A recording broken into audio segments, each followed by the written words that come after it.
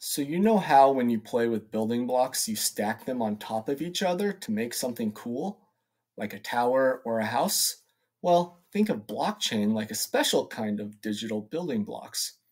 Instead of using blocks to build towers, blockchain is made up of blocks of information, but they're all stored on computers.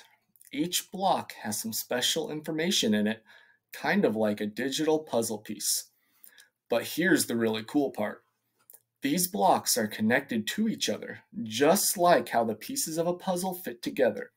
And once a block is added to the chain, it's really hard to change it or take it away, just like how it's tough to change a puzzle piece once it's in place. This chain of blocks is called a blockchain, and it's used for lots of things, like keeping track of digital money, like Bitcoin, or making sure that important information is stored safely and can't be changed. So, in simple terms, blockchain is like a digital puzzle made of blocks that stores important information securely. Pretty neat, huh?